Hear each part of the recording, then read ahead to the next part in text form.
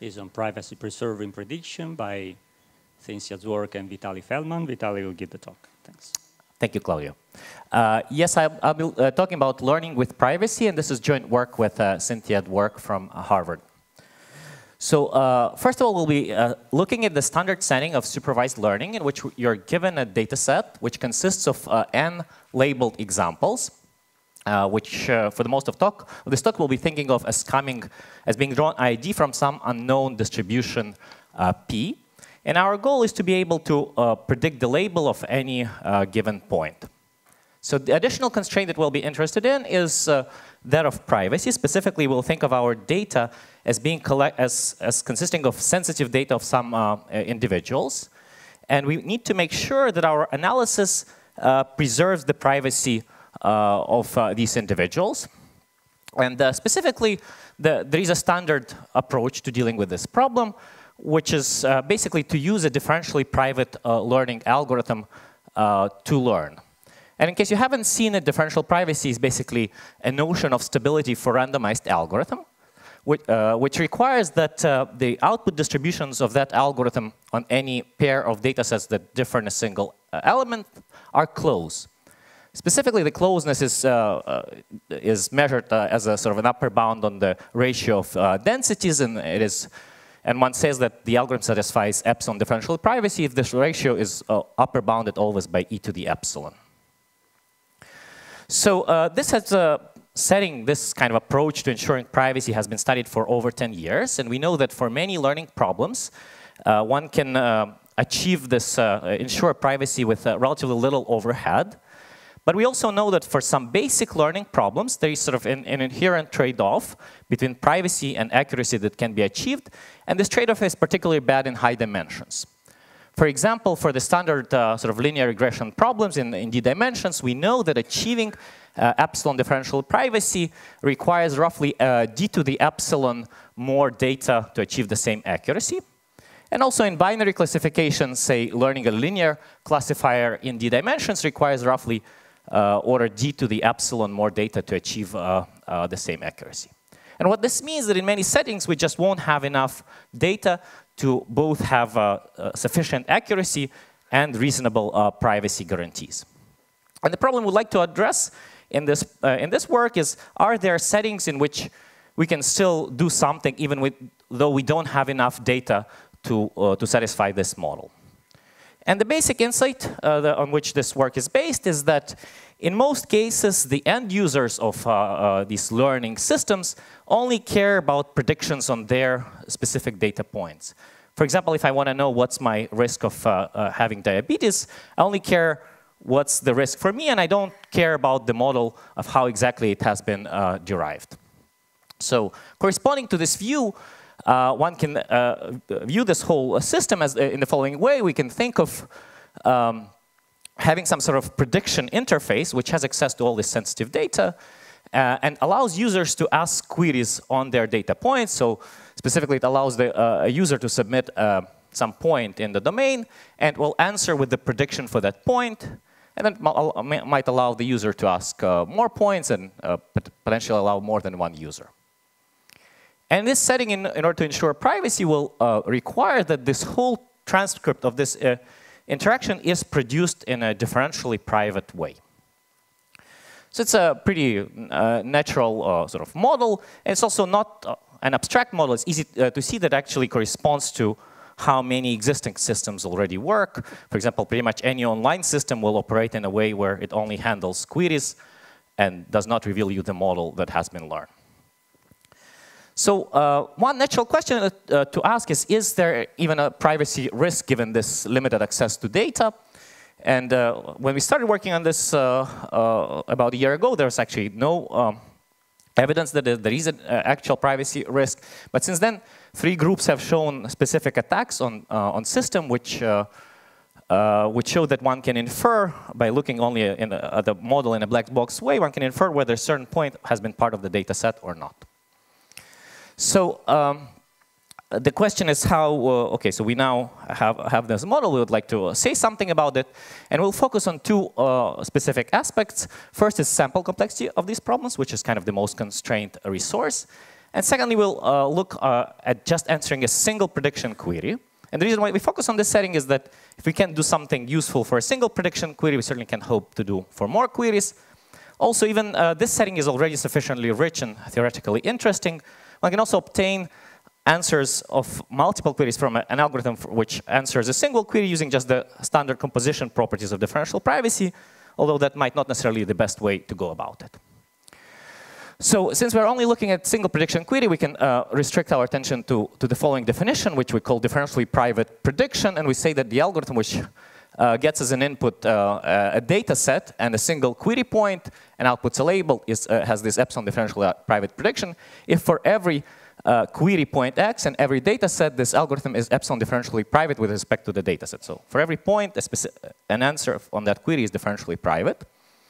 It's a pretty natural definition. It's also not hard to see that it's quite closely related to the more standard notion of uniform stability from learning, which is kind of implicit in the work of Bousquet and Eliseev, which basically would ask that for an algorithm which outputs a real valued prediction, would ask that the answers of sort of on two data sets which differ in a single element on any point are within some parameter gamma.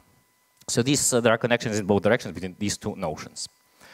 So, so what can we do for this definition? We first look at sort of this very simple approach, which is called label aggregation, which has been studied in the context of other problem in privacy. And it's a very simple approach. You split your data sets in k parts. You run your any arbitrary non-private algorithm on each of those separately. Then, given a query point, you obtain hypotheses from each of those cases. For a query point, you evaluate this k hypothesis on that point. Then you aggregate this label in a private way. And you can use any simple algorithm for aggregation, such as exponential mechanism, proposed test release, and so on. And the nice thing is it doesn't need to know anything about the algorithm A, but at the same time, it can, if the algorithm has additional properties like uniform stability, these can be exploited by this simple algorithm. So what do we prove for this algorithm? For this very simple baseline system is that that achieves that for these convex regression problems over L2 ball of radius R, it achieves excess error which scales roughly as LR over epsilon, square root of epsilon n, which is just the square root epsilon factor worse than doing this without privacy. And most importantly, we remove this dependence on the dimension D that has been present in the previous, this is a constraint of the previous model. We then look at doing this in this classification in a realizable pack model. There we show that one can do it with the overhead of just achieve accuracy error alpha with just an overhead of roughly 1 over epsilon, which is much better than what you can do with privacy. And we also show the lower bound that this is a match, this is the best you can do.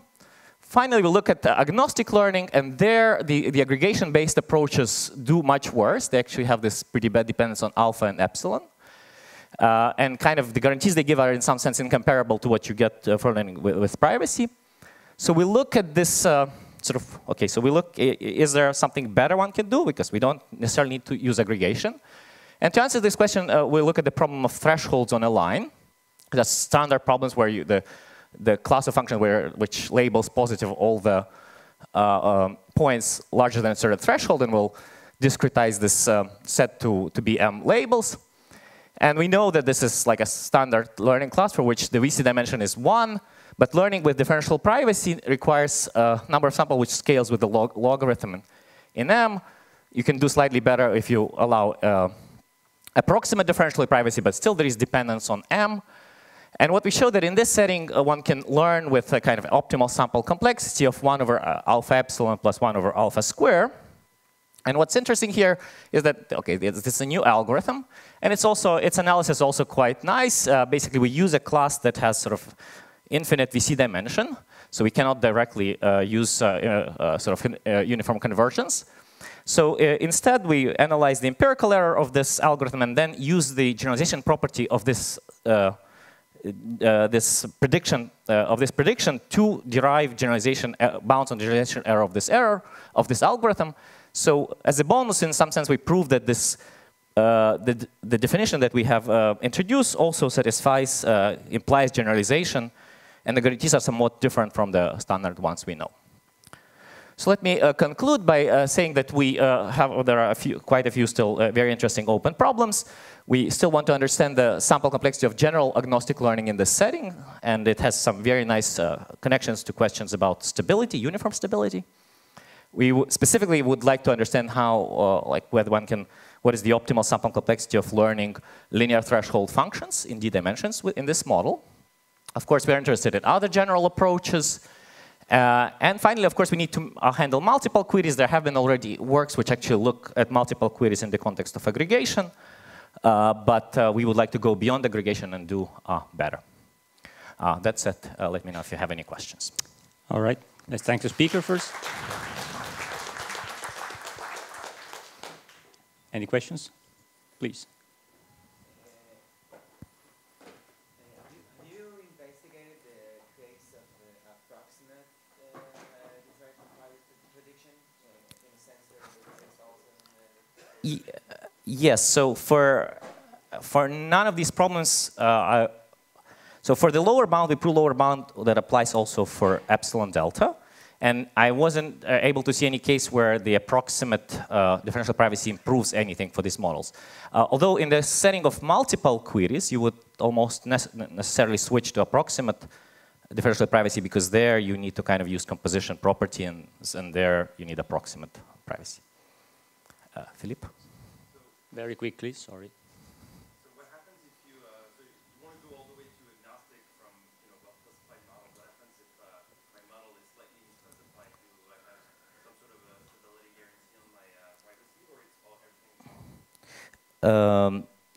Yes, actually, the kind of guarantees that we give for aggregations are sort of multiplicative in terms of the distance to the, basically, let's say you get twice the optimum plus something. So this works for a realizable setting, it's fine, but in agnostic setting, it gives you something worse, but still non-trivial if you have something in between. All right, let's thank the speaker again. Well, okay, it's okay, you can skip. I have another talk. This is on joint work. Let me just announce it. Let me do my work. Again, Vitaly is giving a talk together with Thomas Steinke, Calibrating Noise to Variance in Adaptive Data Analysis. Thanks. Yes, this is on joint work with Thomas Steinke, with whom we were both, we done this work at IBM Research Almaden, and who unfortunately could not attend, so I'm giving this talk. So first of all, what's adaptive data analysis? It's kind of a new look at this old problem in statistics, which basically, or old disconnect between the theory and practice, in which we analyze our learning algorithm and statistical procedures in general. We analyze them one at a time as if they're run on fresh samples, IID samples. But in practice, most data analysis consists of many steps run over the same data set, and these analyses depend on each other. So for example, this can result from tuning parameters, doing trial and error, and most importantly, sharing data sets. We run many algorithms on the same data set. So in practice, the life of data analysis looks more like this. You have some analyst who runs some analysis, obtains some value, then having observed that value, picks a different analysis, and so on. And this is an interactive process which involves many analysts. And because of these dependencies, our sort of standard theoretical view no longer applies. We can no longer infer, say that actually basically that our analysis applies. And the question, is there some way to still analyze this kind of adaptive or interactive setting? And to analyze this setting, we have in a joint work with Dwork and others, we have introduced a simple model which will specialize for this talk for a simple case of answering adaptive statistical queries. And in this setting, the analysts, the kind of analysis they want to perform are very simple. All they want is to estimate the expectation of some function of a single data point. But they pick these functions in an adaptive way. And we'll assume that these functions have bounded range, real value functions with range in 0, 1. And it's natural to parameterize it with some accuracy parameter tau. And we'll ask for some probability of success of 1 minus beta in general. So for this problem, So, this problem captures kind of very well the difficulty of this problem. And one way to see it is to notice, it's not hard to see, that if you actually just do it in the standard way, just use empirical means to estimate these expectations, then the number of samples that you would need, in the worst case, to obtain these accuracy guarantees will scale linearly with the number of queries that you need to answer, which is very bad. But it turns out that if you just add some noise with variance being roughly equal to the accuracy you're aiming for, then this will allow you to answer, to use a number of sample which scales only as a square root of the number of queries that you need to answer, and it's quite surprising. It's a relatively surprising result. And this result, to establish this result, we have used tools from differential privacy, which I just have mentioned. In this context, you usually need this more approximate notion where you allow the ratio to be more than e to the epsilon on some delta fraction of the domain. So, and why is this privacy notion even relevant to this problem? And the reason it's relevant comes from two very nice properties of differential privacy. The first one is that it composes adaptively, is that you run several differentially private algorithms. They're, even if they depend on each other, you use outputs of each other, then the resulting algorithm still satisfies differential privacy, of course, which scales with the number of algorithms that you use. And the second property that you need for all this to work is that differential privacy actually implies generalization, and that's what we have proved in this work. And then just combining these two pieces together, you basically you get that whenever you have an algorithm which answers a query and satisfies differential privacy, then you can use in this adaptive setting. So this is all very nice, and it's very cool to be able to transfer techniques from one area to the other, to a completely unrelated problem. But differential privacy is still a relatively restrictive notion, and it's not necessarily the right tool for the job. So what we are asking in this work, are there other notions that potentially relax the notion of differential privacy, but still have these attractive properties, and potentially allow a richer set of algorithms to be used for answering different queries. And that's exactly what we do. We introduce this notion of average leave one out KL stability.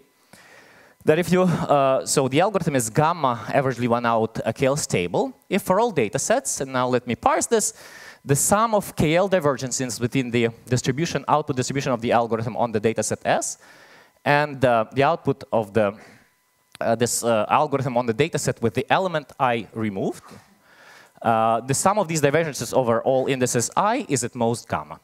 So it differs from differential privacy in three ways. We're using leave one out, which is we're using KL divergence instead of this kind of infinity divergence, and we are averaging over all indices. And it might seem like an arbitrary variation, but actually all these differences are, as far as I know, necessary, and that's the only definition which will have the properties that we are aiming for, that at least I know of. So what are those properties?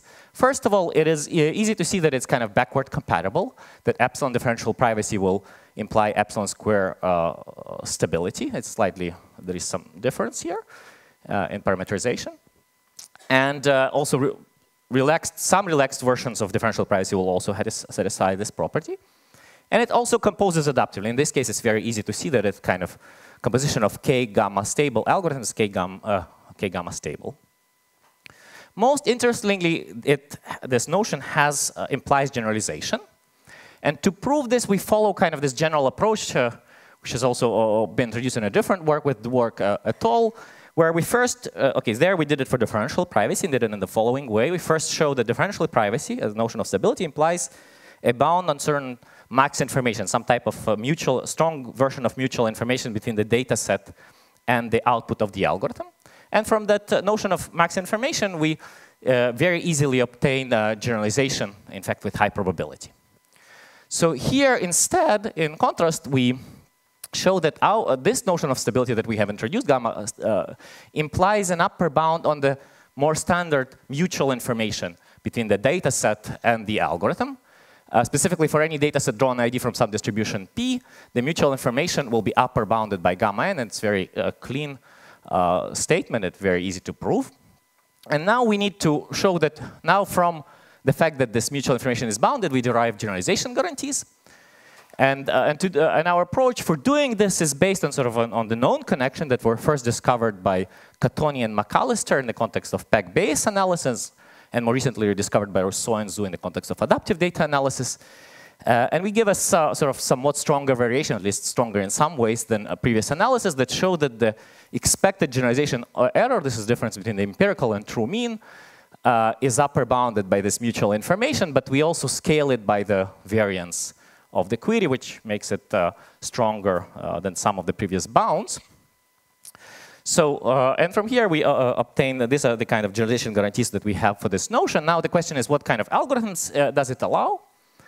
And we show that this allows this very natural algorithm that had been considered, and people tried to analyze it before, which is called calibrated noise addition, is when you're estimating the mean of some function, instead of adding noise which is proportional to some fixed accuracy, it is proportional to the empirical variance of the value that you're trying to estimate. So basically, in some sense, your noise is roughly on the same scale as the statistical error of your estimator.